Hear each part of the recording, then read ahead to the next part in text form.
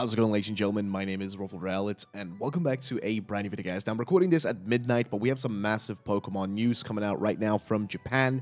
This is genuinely big information. So, it turns out that, according to Centro here, the Pokemon Company has registered a new subsidiary. So, yes, the Pokemon Company has registered a new subsidiary, and a subsidiary is just a company underneath the main company, right? Called Pokémon Works, and is located in the same building as ILCA. We have no idea what this is about, but we can speculate that the Pokemon Company and ILCA have set up a support studio to help Game Freak develop new games in the future. Ladies and gentlemen, this is massive. I literally had to get out of bed to film this video. Like, I was already ready to sleep, but I had to record this one. This is massive news, and there's other people posting about it as well. The Pokemon Company have filed a new trademark in Japan, Pokémon Works. It should be noted that this is a new division, which is located in the same building as ILCA in the Shinjuku district of Tokyo. And yeah, this is just insane. Even Joe Merrick said the Pokemon Company in Japan have set up a new subsidiary, Pokémon Works, and the trademarks just got pushed, and the company was registered a week ago, which is interesting. So it was registered like about a week after Pokemon Day, which is very intriguing to say the least, which makes me wonder, and I have a bit of a theory here. I think this company probably has been in the works, or this subsidiary has probably been in the works for a while. And I think this is the company that might be working on future DLCs as well as spin-off / remake games. Like anything that isn't mainline, like new gen, or I guess games like Legends. So anything DLC related, anything remake related, any other games like that they want to make done or don't have time over at Game Freak to work on will be given to Pokémon Works, right? That would be the actual company doing it now. Pokémon Works, which is basically just associated with ILCA, right? It would be people from ILCA working there, plus whatever other employees they want to, pump in there. But this is massive. And they say here, no idea what the company is at this time. We'll let you all know. Apparently, again, the company's set up in Shinjuku in Tokyo, the same building as ILCA. This, again, is massive. Literally, my point when I tweeted out this, and I made my whole, tweet here, I said, hey, yo, this is interesting. This would allow for more time to be invested in new generations and Legends titles, while side stuff like DLC or remakes are diverted away. This is kind of huge, not gonna lie, which I still stand by that tweet. This is massive. Like, the idea that ILCA, and again, I know some of you might think to yourself, oh, I hate ILCA, they made BDSP. Now, some of you don't know that ILCA has made more than just BDSP. They made a fantastic game called One Piece Odyssey. Now, One Piece Odyssey, they were allowed to work for 5 years on that game, okay? They were given 5 years, and they were given full freedom with this game. Now, One Piece Odyssey is a fantastic game. I actually own it on Steam. It is a beautiful game. It looks good. It runs good. It is a solid game, though my computer is not running very solid right now. But either way, it is a really good-looking game as well in terms of graphics. Like you guys can see, this is a good-looking game.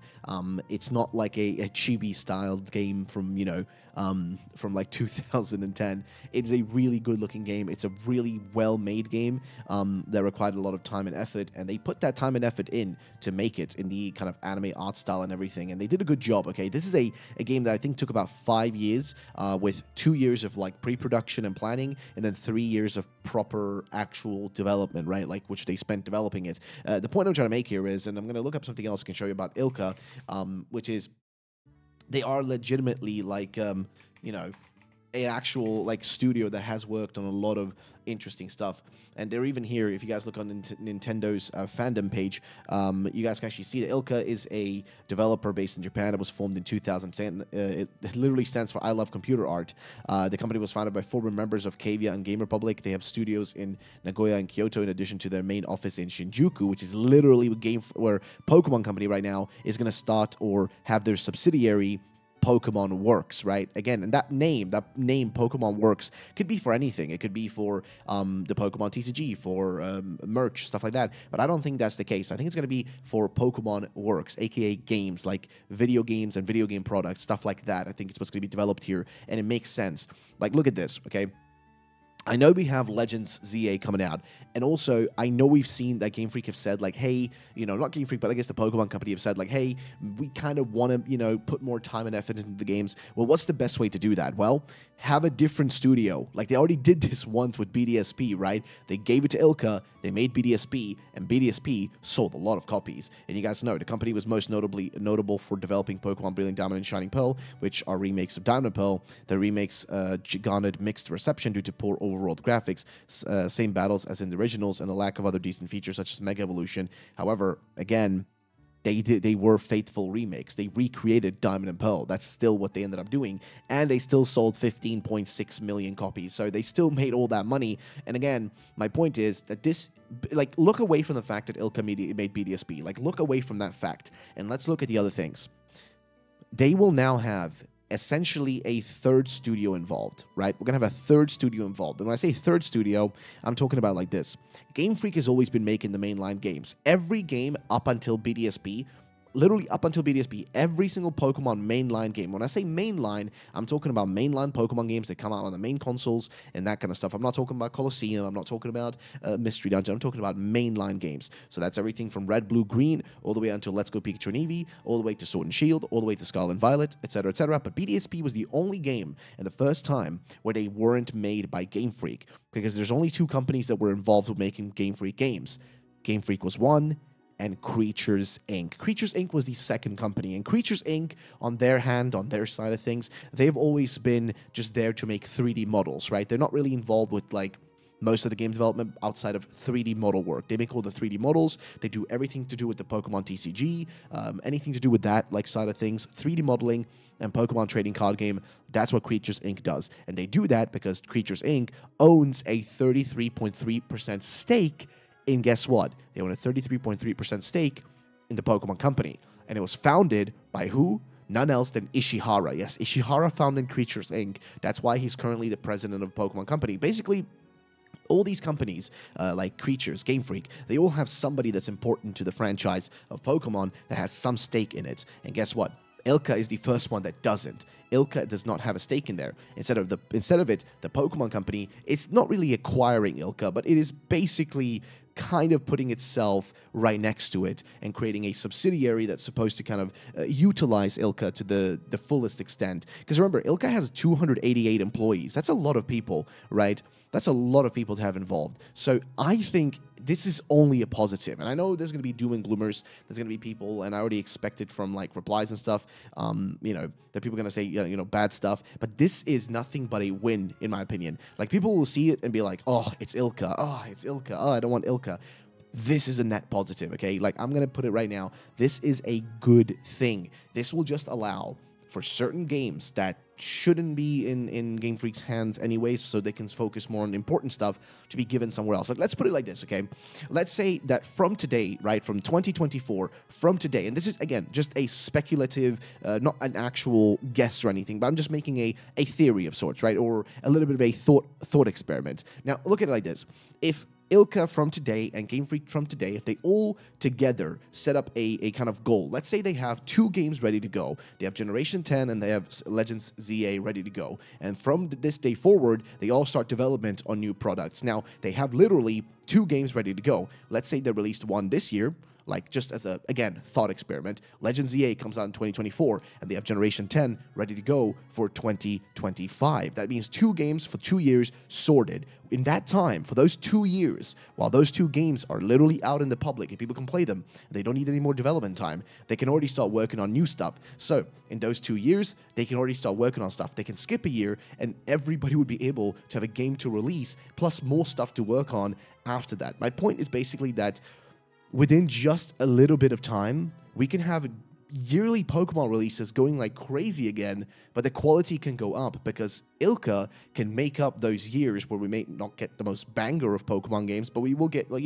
a spin-off, a regular remake, a weird little, strange Pokemon game to fill in the time while Game Freak works on the bigger projects. And I think that might be where this might go. Again, it's just a theory. It's just all a theory. But this is massive, okay? This is huge. This is like the last thing I expected on my bingo card, which this opens up a very important thing. And this is something I've spoken about in several videos, okay? I've talked about this so many times. That's probably annoyed some of you people at this point. But this opens up the possibility that what Riddler was hinting at, and what a lot of those leakers were hinting at about a black and white game, a black and white remake coming out this year, may still be possible. Like, it may still be a possibility just based off of the fact that this has been announced. And the reason I say this is because this was registered 1 week after Pokemon Day. And 2 weeks after Pokemon Day, it was finally revealed that it was registered and actually officially went through. However, this reminds me again of the release schedule and the announcement timeframes for previous Pokemon remakes. Again, I will show you this list, and I'll show this every day until May and June. And once May and June have passed, I'll stop bringing this up, but I'm going to bring it up until then. But here's the point. Back in the day, the third versions as well as the remake games used to actually get an announcement of the games happening, you know, around May and June. They didn't get announced in February during Pokemon. They got announced later in the year, around the middle of the year. So around 6 months to 5 months in, around May or June. As you guys can see right here, May 7th, 2014, Omega Ruby Alpha Sapphire was announced. June 6th, 2017, Ultra Sun and Moon was announced. May 30th of 2018, Pokemon Let's Go Pikachu and Let's Go Eevee were both announced. And the first time that wasn't the case, the first time we didn't have a remake announced later in the year was BDSP with Brilliant Diamond and Shining Pearl and Legends Arceus. Now, here's what I'm going to say. I think those were announced together because that game was made, like, you know, in partnership with ILCA and everything like that, and Game Freak oversaw it and everything. I think the reason we didn't see that announced here is because Pokémon Works, this new company, this new subsidiary company, will actually be the company alongside ILCA to develop whatever game is coming out this year. And because of that exact reason, this game is not important to show off right now, because the company that literally is working on it doesn't technically exist yet. It now exists. Right now, it actually exists. And maybe it will be announced later in the year. Maybe that's why they've waited. Again, this is all just a theory, and I'd love to know what you guys think about it, because, again, it's just a fun thing to mention. But yeah, since we're already recording a video this late at night, I thought I might as well include a little bit of a post about a rumor I just saw on 4chan just as I was going to sleep.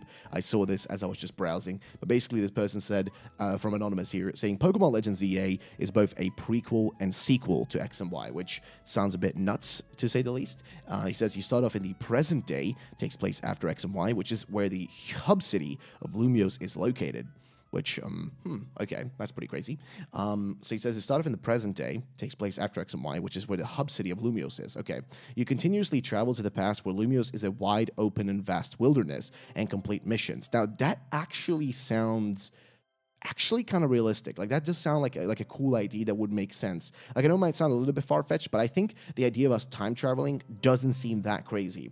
Now, as you continue to go back in the past and change events, the city in the future changes. Ultimately unlocks Zygarde and go back in time to stop the firing of the ultimate weapon. This has ramifications of M-evolution or Mega-evolution in the series moving forward in a way that I won't spoil. Now, Primal Xerneas and Primal Yveltal are a thing, okay, similar to, I guess, Primal versions in Oras. The starters are Snivy, Torchic, and Piplup, but they have regional forms. So not new megas. He's saying there's going to be regional forms for them, which cool and all. Chespin, Fennekin, and Froakie lines get Mega Evolution, along with 11 other Pokemon lines. Okay, that would be pretty sick. Still no Mega Flygon. There is also a Paradox form and Cross-Gen Evolution. So yeah, that's a little bit of a quick rumor I wanted to share to you guys. And again, I'd love to know what you guys' thoughts is. What do you feel about this? I think this is a positive. You guys can let me know in the comment section down below. Do you think this is a positive? Do you think this is a negative about ILCA being basically like where they're creating this new subsidiary called Pokémon Works? And I wonder if maybe they're calling it Pokémon Works to disassociate it from ILCA so that people don't have the perception that it's being made by anyone else besides Pokemon. Because the company that are basically creating the subsidiary is literally called Pokémon Works, right? Like, Pokémon Works. In an ironic way, it's saying like, hey, Pokémon works, boys. Pokemon is Pokemon, you know, we work hard. Or Pokemon functions. It's not a broken mess. It's a working product. Again, it's a bit of a joke I'm making, but it still stands, right? At the end of the day, they literally made a subsidiary company that will now be when you see the game, whatever game they're working on, whatever product this company's working on, if it is video games, because again, it could be something else, but it would make no sense, because like I said, Creatures Inc. is already working on the Pokemon TCG, Bandai Namco, and like, you know, I think some of those, like Ban Presto and those companies work on the merch in Japan and stuff, and then there's other companies that handle like merch in Europe and in America. So none of those make sense for this. The only thing that makes sense for this is like maybe like a studio to handle some massive new project like an MMO, which, let's be real, that's not going to happen. But like the most logical thing is here, video game. They're going to work on video games. They're going to work on stuff like remakes, which Game Freak probably doesn't want to be working on remakes. They probably want to give that away to someone else because they already did it with BDSP. They already showed us with BDSP that they're willing to give it away. Why? Because when they were working on Legends Arceus, they started development in 2018, okay? They started development of that game in 2018, okay? 2018. They literally started it at the same time that Pokemon Let's Go Pikachu, like, basically was about to release, like, slightly before Let's Go Pikachu and Eevee released. They started developing Legends Arceus. So already then, even by winter of 2018, they started working on Scarlet and Violet. They were working on Legends Arceus and Scarlet and Violet. There's no way that they could fit in with Legends Arceus and Scarlet and Violet another game in the middle. So what did they do? They gave that to ILCA, and ILCA basically had 2 years, okay? Like 2 bloody years to make that. So guess what? They can do the same thing now. They can have a company called Pokémon Works alongside ILCA to make those remake games, because then Pokemon is always there to tell them what they can and can't do at ILCA. If they're the ones involved making it, they can always tell them like, no, you can't do that. You know, that's not okay. You can't do that. That's a big no-no. You can't do that. We're not okay with that. That's not what you're supposed to do. You can easily do that, right? They can easily just stop them and be like, nope, it's not what we need. You need to do it this way, because that will be a direct contact from Pokemon at all times, and it'll be a Pokemon Works game. It wouldn't be an ILCA game. It would be a Pokemon Works game. And also, it would give them exactly 2 more years, just like they did with BDSP. It would give them again 2 years to develop another game, aka a black and white remake, which would piss a lot of people off. But honestly, I don't care. If I can get more Pokemon this year and have fun with it while I wait for the bigger, better product that I hope Legends Z-A is going to be, because I loved Arceus, and at some point I want to do a whole video essay talking about Legends Arceus and how great of a game I think it is. I think it's a good thing that Game Freak doesn't have to handle remakes. Give that away. It's good. You can handle and make a better Generation 10, a better Legends Z-A, a better set of games instead of just focusing on pumping out the remakes plus the regular games plus the Legends games. It's too much work for one studio to handle. This is the perfect opportunity. Again, BDSP came out in 2021, if I'm not mistaken. 2021. Since 2021, if they started development after 2021, after BDSP came out, if ILCA and Pokémon Works, this subsidiary or whatever that exists now, if they could combine, started working, or even if just ILCA on its own, started working on the next product, aka Pokemon Black and White remakes, just as, again, it's just an example, just an idea. If they started working on that already, okay, if they already started working on that in 2021, by the time of this year, 2024, that will give them exactly 3 years more or less, right? So you had, I guess you could say that. So you had 2022, 2023, and then 2024 to finish a game. 3 years, the same cycle that's given to Game Freak for all of their games, and that would be perfect. That's more time that they had than they had with BDSP. So honestly, frankly, to me, that'd be perfect. But ladies and gentlemen, I'd love to know your thoughts and opinions. I recorded this very late at night, so I'm extremely tired and I want to go to sleep, but I thought I would record this because I got way too excited reading the news. Like, I just got so hyped up, man. But yeah, and it's like I'm seeing people like Jay here saying, we're definitely getting Johto ILCA games this year, Ruffled. Watch my coup theory I sent you a while ago happen, lol. But yeah, so again, I think this is massive. I think this news is huge. And again, even Centra says it's a good thing. If our speculation is accurate, then it means that we get more staff for the main series games. This also means a tighter control by the Pokemon Company over borrowed staff from ILCA. Then further smaller games can be developed entirely by Pokémon Works, leaving Game Freak with more time for bigger games. Exactly. So they can keep up that yearly release of mainline Pokemon games, but those Pokemon mainline games can now become smaller in scale, right? Like remakes or weird little spin-off games like Let's Go or stuff like that, right? Because Let's Go is not a spin-off, it's still a mainline game, but kind of like a weird mishmash of games can exist now outside of Game Freak's responsibility. Game Freak wouldn't have to worry about that. You have a whole different company handling that, so you can keep their yearly releases going. Because remember, Pokemon has not stopped releasing games since 2015. They've kept that schedule going like a machine since 2015. 2015 was the only year they took a break. Since then, 2016, Sun and Moon. 2017, Ultra Sun and Moon. 2018, Let's Go Pikachu and Eevee. 2019, Sword and Shield. 2020, Sword and Shield DLC with the Isle of Armor and Crown Tundra. 2021, BDSP. 2022, Legends Arceus and Scarlet and Violet. That's 2 games in 1 year, okay? 2023, Scarlet and Violet DLC, and 2024, so far nothing, but already an announcement for 2025. So, will 2024 be the year we get nothing, or will 2024 be the year where Pokémon Works, this new subsidiary, releases their first game? Ladies and gentlemen, that's going to be it for me today. Thank you all for watching. I'll see you guys in the next one. Bye-bye.